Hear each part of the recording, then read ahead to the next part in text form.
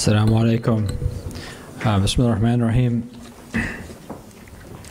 So when I was asked to present on this topic, Dr. Sami asked me to send a description, and I sent one, which is about 3 sentences. And he said, "You have to write more."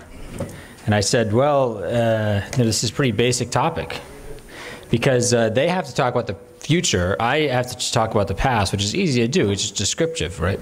And when you talk about the role, the structure of pre-modern Islamic civilization, or the role of the Sharia in pre-modern Islam, well, this is just like the classes I teach. So I realized too late I could bring pictures and do my PowerPoint show like I do with my class, but all those pictures are from Turkey anyway, so most of you probably have seen them. So I figure it's not a big loss. So anyway, we talk about pre-modern Islamic civilization. Obviously, you're talking about tremendous diversity over 1,400 years, geographical expanse from West Africa to Southeast Asia, from the steppes of Russia to the islands of the Indian Ocean. But there's a pretty consistent system which was described by the great Chicago historian Marshall Hodgson as the Emir Ayyan system, which was that basically society was run by partnership between the emirs, basically military dynasties, Turkic warlords or Persian warlords or some kind of strong man, and they would provide for the basic security of the borders and basic law and order, and the rest of society was run by the elite, by the Ayyan, the elites, and the elites consisted of the ulama, merchants, landholders, rural notables, descendants of the Prophet, alayhi salam, Sufi leaders, right? So these were the people who actually ran and supervised the majority of what we would now call state functions. And the emirs, the actual rulers, wali al-amr or the hakim, had very minor role compared to the modern nation state. This is stuff that Awamer loves to talk about, and is frequently brought up today in discussions of the difference between modern Muslim states, or visions of the modern Muslim state, and the pre-modern Muslim state, which is the pre-modern state, not just for Muslims, for everybody, was a very, very small and limited phenomenon. It didn't really regulate very much of people's lives. It didn't really control very much of people's lives. It oftentimes had very limited geographical reach, either outside the capital cities or outside the great cities of a state, because these states simply did not have the technology and the capacity and the manpower and the administrative ability to really reach into people's lives. And if you're interested in this in the Ottoman context, there's a famous story of the slave girl of Pergama. Has anyone ever heard this? No one? Not even Saleh? You haven't heard this? You haven't heard this one from Cornell Fleischer? So basically there's this, Suleiman the Magnificent, rahimahullah, he said, I guarantee justice and peace in my kingdom. And then this one young lady says, I'm going to prove this. And she walks from Pergama, tries to walk to some other city. And of course she's attacked and robbed and everything like that. And she goes and asks for justice from the ruler. But the point is that these states are really not able to, even if you looked, within the geographical, the boundaries of a map of the Ottoman Empire in the 1600s, these states were simply not able to really permeate everything that's colored on the map today.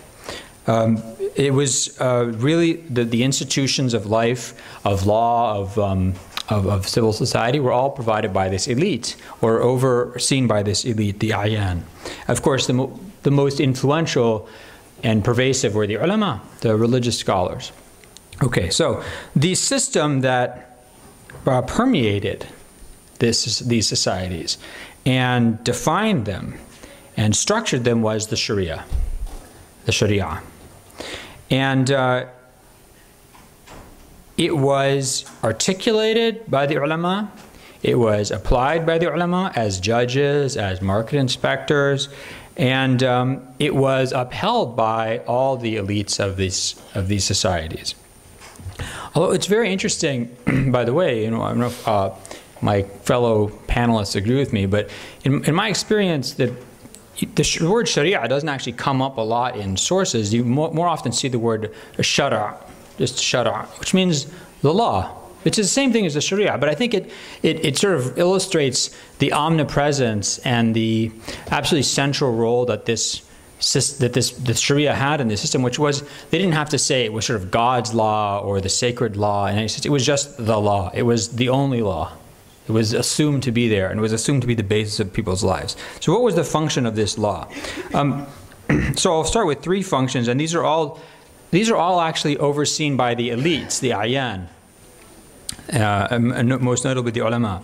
First of all, of course, like any legal system, the Sharia provided framework for dispute resolution between private parties. So if I go and I kick you in the shin really hard, or I break a contract with you, or I call you a nasty name or something like that, or I try and take over your house, we're going to have some place where we can go to settle our dispute. And here you see the just normal areas of law, of like property, contracts, what we would call torts in common law, or injuries. And these, of course, are the rules for these issues, or to give answers to these questions, were derived from the Quran, the Sunnah of the Prophet, the rulings of early Muslim community, and different types of legal reasoning, and of course, very importantly, also from custom.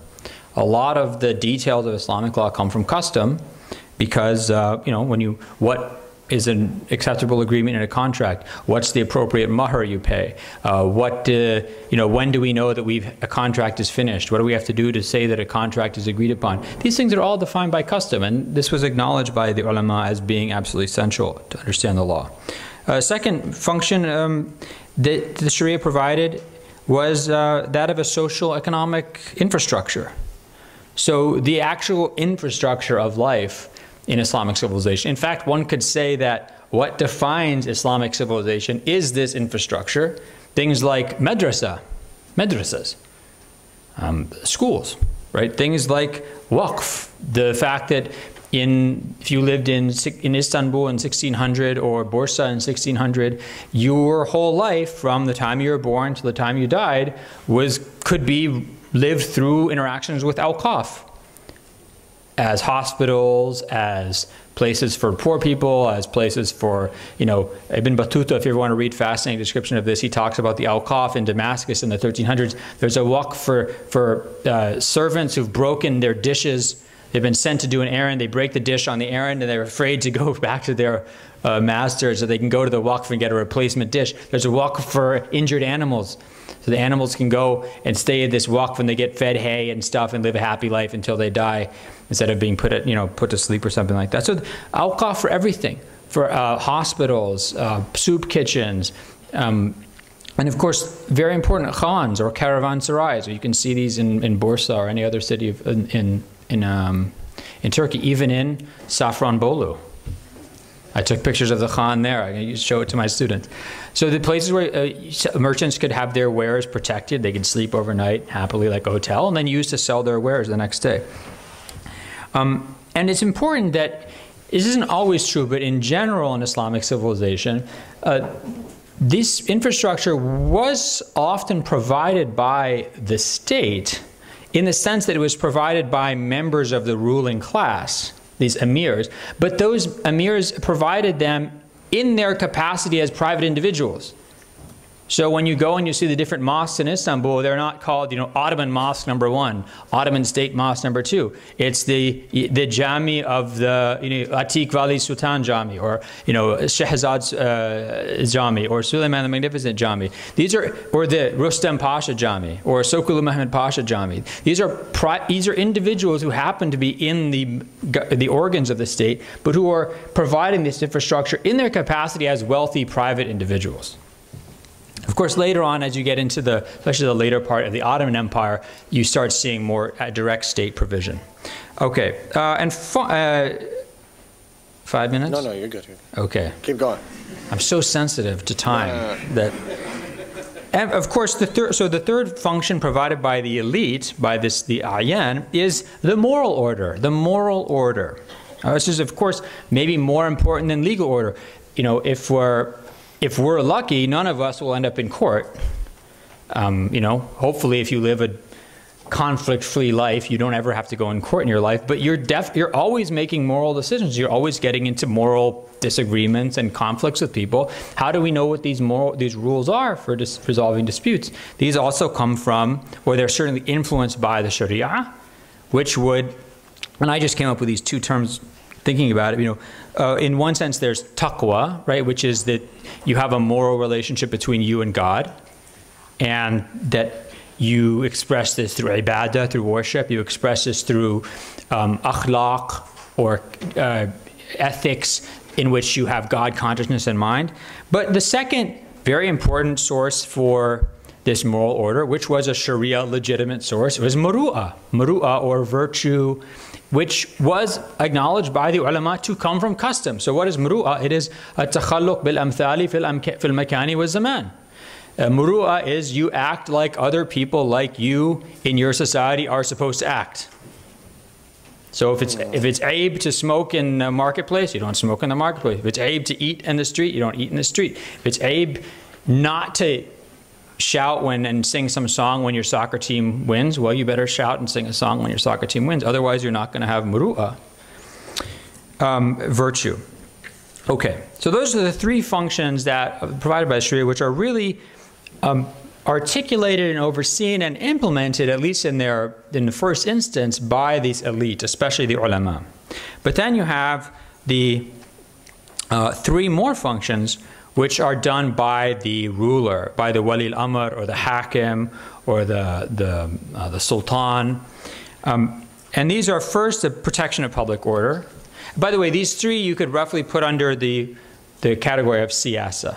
Siyasa meaning politics, governance, executive authority, imperium, if you want to think in the Latin sense, the ability, the right to command and the right to punish those who disobey you, imperium.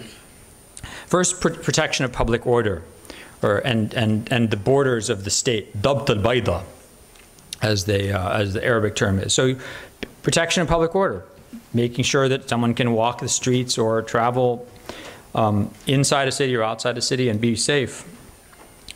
Second, very interestingly, managing the relationship with non-Muslim minorities. The reason why you do see discussions about this in fiqh books, the ahkam of the Ahl al-Dhimma, but a lot of times by the time you get to like the Mamluk period and you're reading fatwa manuals, a lot of times they'll say, ultimately, dealing with non-Muslims is going to go to the hakim. What does the ruler say? He's the one who's going to decide how, does a church get built or not? Does the synagogue get repaired or not? What about the Christian merchants from Italy who are upset that they didn't get paid the right amount of money? It's going to be the ruler who deals with these non-Muslim minorities, either internal or from outside. And finally, perhaps most importantly, the job of the ruler is to be the final guarantor of justice. The final guarantor of justice, the provider and protector of justice in the realm. This comes from you could say this comes from the pre-Islamic Near Eastern tradition of the Roman and Persian worlds. But it's also very much an Arabian and Islamic tradition that, ultimately you can go to the Khalifa or you can go to the Sheikh and say, something has happened to me and it's not right. And that person's job is to try and provide justice. And that's one of the markers of a good ruler, is to provide that justice. And this is why, if you read historical chronicles of various Muslim dynasties throughout Islamic civilization, rulers who are praised are always praised for two things. They're praised for, first, raf' al-madhalim. They removed wrongs. They removed injustices. They provided justice. They removed injustice. They provided justice. And the second thing is iqamat hudud Allah. They established the boundaries of God. They established the hudud. Now, this is kind of a tricky concept because, a lot of times Muslims are pressed on this issue of hudud, and the very entirely accurate thing to say is that these hudud were almost never actually implemented. A number of scholars have written on that, and if you're interested in it, I wrote something called Stone stoning and hand cutting in Islam or something like that. It has lots of good statistics in it. But I mean, for example, in the Ottoman Empire, in Istanbul, from the time that Istanbul was conquered in 1453 until 1920, there's only 1 or 2 cases of someone being executed for zina. Now, there was probably more zina than that, okay? And people got caught for it, but the duty of the Muslim scholars as judges, their duty from the mouth of the Prophet ﷺ was udru'ul hudud an al-mu'minin b'shubahat, right? Ward off the hudud from the believers by any ambiguities you can find. So it's sort of a difficult issue to explain, and a bit ironic that the very thing that rulers are praised for, iqamat hududullah, is also the thing that the ulama as judges were trying so hard never to actually allow to happen. And there's one case in the early 1500s, actually under the Mamluk Sultan Qansu al-Ghuri, where he discovers a case of zina, and he gets so excited, I'm going to get to stone somebody. You know, he says, I'm going to be able to do hudud-ullah. And you can see he's really happy because people are going to write about me the way like all these other great rulers are written. Of course, the ulama said, no, absolutely not. You can't do this. And in fact, they insisted so much that the couple not be punished because they recanted their confession, that the judge he actually accepted being fired and being exiled. His whole family had to leave Egypt rather than actually sign off on the ruling. So this is the commitment of these ulama to following the command of the Prophet to ward off the hudud punishments. But so you have something where rulers are praised for removing injustices and establishing the hudud of God, even though those hudud don't really actually in reality get established. But it's what's important is what they stand for. So in these two things, Raf al-Madhalim, removing injustices, and establishing the hudud of God, you have the two great values of pre-Islamic or pre-modern Islamic civilization. With removing injustices, you have the notion that the job of the government and the job of society and the state is to remove injustice, provide justice, remove injustice in people's lives. And the second thing, which is at least symbolically achieved by iqamat hududullah, is orienting the society towards God. The society is supposed to be oriented towards God. And these are the two main kind of objectives of the pre-modern Islamic state, and something that Muslim states achieved despite the very limited technologies and administrative capacities they had in the pre-modern period. Thanks very much.